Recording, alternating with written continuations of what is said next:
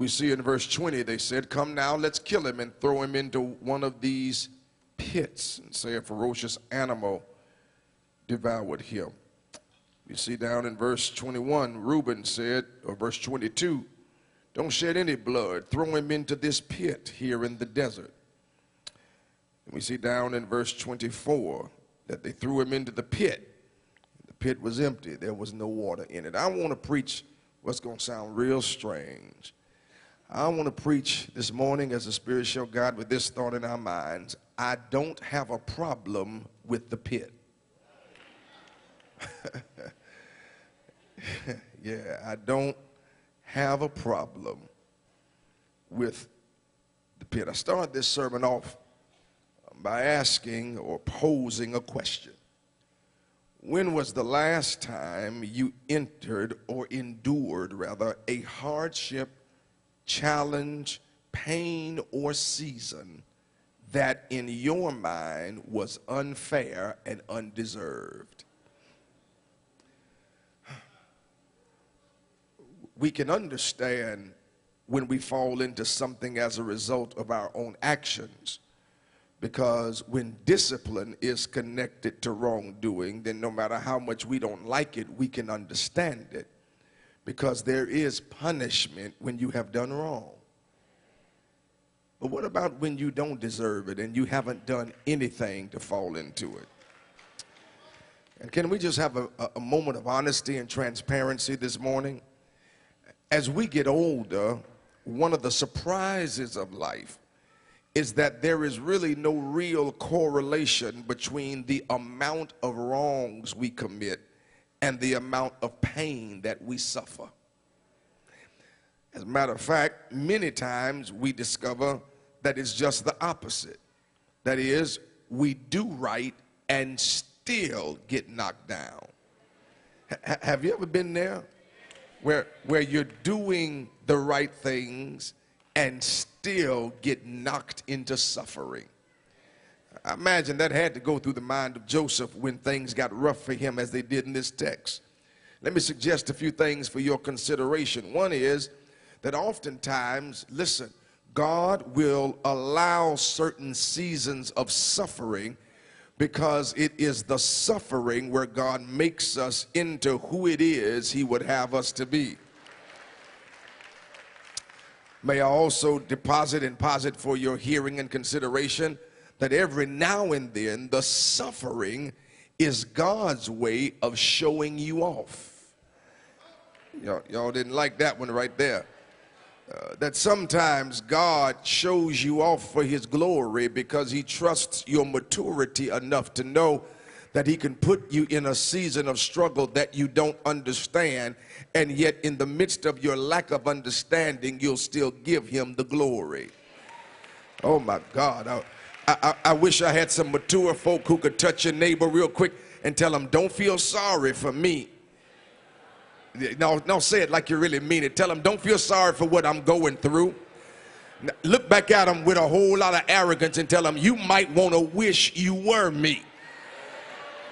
Because maybe you aren't going through anything because God can't trust you to handle this situation.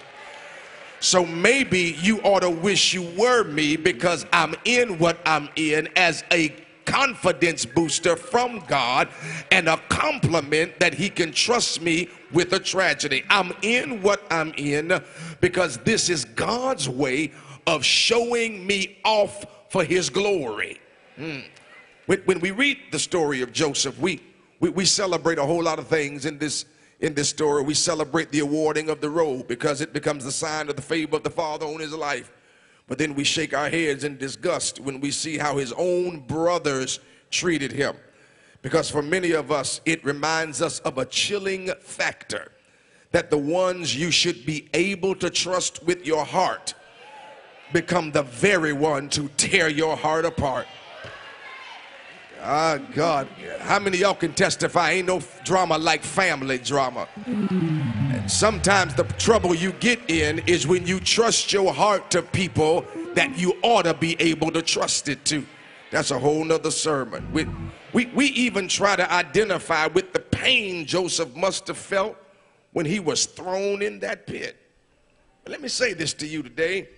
You really don't know what it's like to have a dream until you are placed in an environment where there is nobody there that is with you.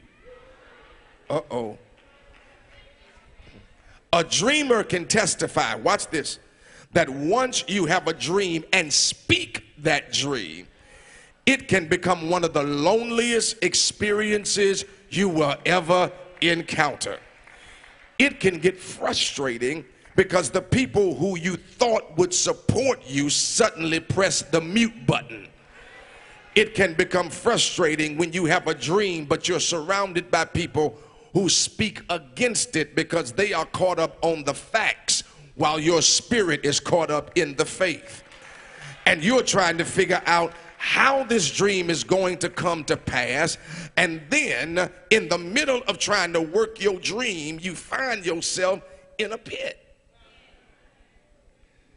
And this is going to be a mind-blowing sermon. I don't know how many amens I'm going to get. But here's what the Lord showed. Thank you for that one I just got. You should not have a problem with the pits of life. I want to suggest this morning, probably very differently than you've heard this text, that we should not feel sorry for Joseph being thrown in the pit. Ooh. Being in the pit is not a bad thing. I know this sounds real crazy to y'all. I think Joseph may have appreciated his time in the pit, because sometimes it's not until you've been through something that you can look back on what you went through and say, you know what? It's when I went through what I went through that helped to make me who I am today. Do I have about 19 of y'all who can say, I'm thankful for what I went through because it helped me to put my life into, I wish I had a few of y'all who could look back over some things you thought were going to kill you and should have killed you, but only served to make you stronger. It made you a better man. It made you a better woman. It made you a better spouse. It made you a better person. It made you a better friend. It made you a better Christian. And here is how you have to reason pits of life. This pit was nowhere in the dream God showed Joseph. So if God is allowing something into my life that wasn't in the dream for my life, there's got to be a reason why he's allowing me to go through this. Let me just give you a few principles you can write down, tweet it, Facebook it, whatever you do. Sometimes, here are the reasons why your pit stops. That was kind of cute, wasn't it? Why your pit stops are meaningful. You ready? He's thrown in this pit in the dark by himself, because sometimes it's in silence where I come to my senses. This is going to be a rough sermon. This is going to sound crazy because by nature we like to take the role of the victim. Who did what to me? Who messed over me? But let me build my case. Y'all stick with me, build my case, then give you my conclusion. Joseph's got mad favor on his life. He's the youngest son born to Jacob, and yet gets the first mention in the chronology, in the reverse order that it should be in. The one who shouldn't get noticed is the one that gets noticed. Somebody say favor. Favor is when you shouldn't be in the place you are in, but God places you. Oh my God. Favor is when you shouldn't be the one people gravitate to on paper, but for some reason you just keep sticking out on your job. The father then gives Joseph a coat to symbolize his love. Church, say favor. he gets a blessing he should not yet be in line for.